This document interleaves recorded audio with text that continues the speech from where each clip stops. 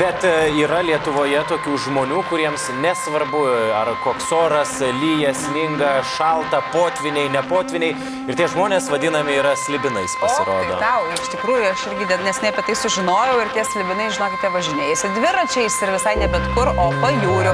Startuoja jie vėlai vakare Palangoje ir pasiekė Liepojos uostą. Iš viso įveikė 140 km. Įsivaizduokite, kokią distanciją ir sako, tenka važiuoti tikrai sudėtinga klampia trasa per smėlį ir stengiasi važiuoti kuo arčiau jūros, bangų tokioje atslūgtoje vietoje. Taip, tai yra tikrai neeilinės dviračių lenktynės Lietuvos ir Latvijos pajūrių ir šitas žygis, kaip sakoma, prasidėjo prieš.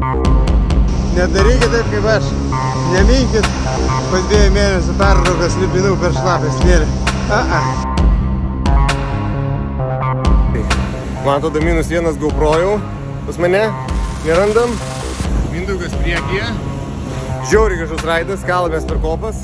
Pametėm Justą, Karolis turbūt ambulansijai, nes jau po 2 km sakė, kad jam bet va, kompanija yra.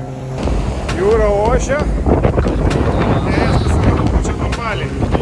Jaučiasi, kai sustoja. Į nugarą pučia.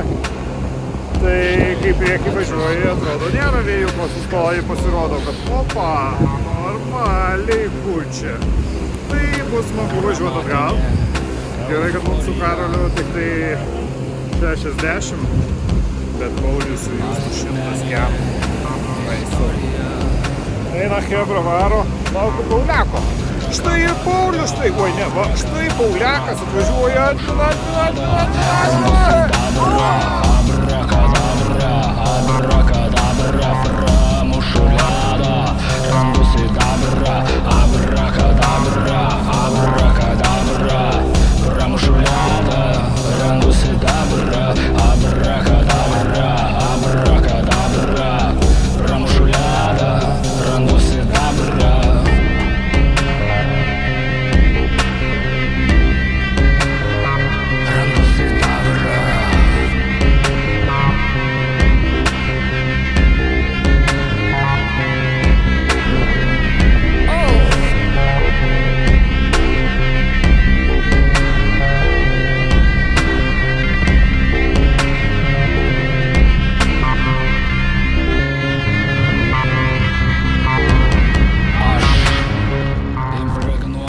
turbūt sakiau 100 kartą, bet raidas fantastiškas. Labai sunku. Visąlaik tenka ieškoti, kur mikščiau. Kaip dabar, pavyzdžiui, kur kiečiau, atsiprašau. Nes mykšta visur.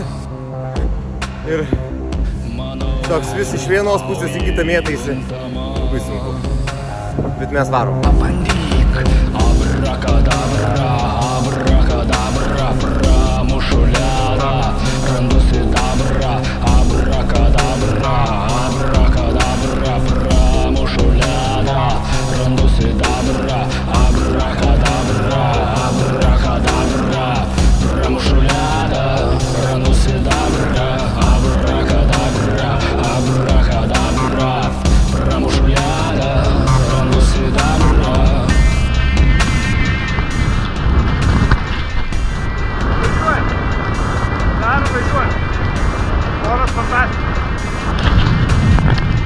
Karolis priekį.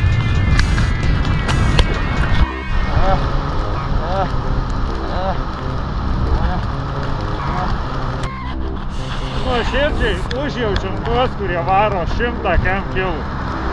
137. O, 137. Į priekį tai viskas ledo su vėliu. Atgal kažkoks kosmosas išvėja.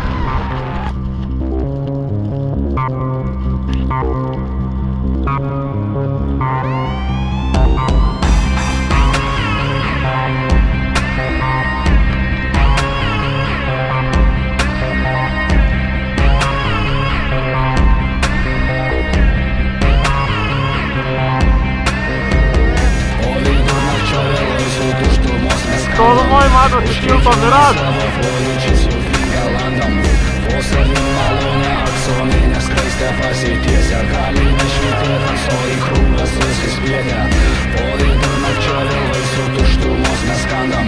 Užkeikimai savo pojūčius jau tringa landam.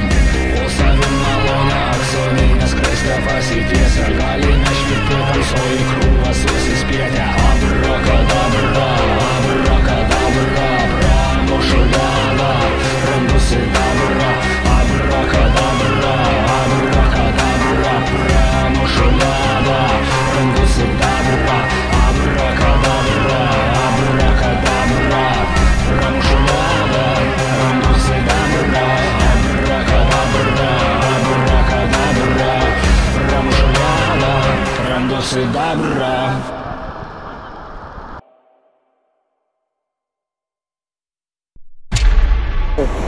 Pizda, kaip yra sunku, neįsivaizduoju koks vėjas, aš to neparodžiu. Mes tiesiog kenčiam žostkai. Labai sunku. Ratas va, tokia žinam. Taip.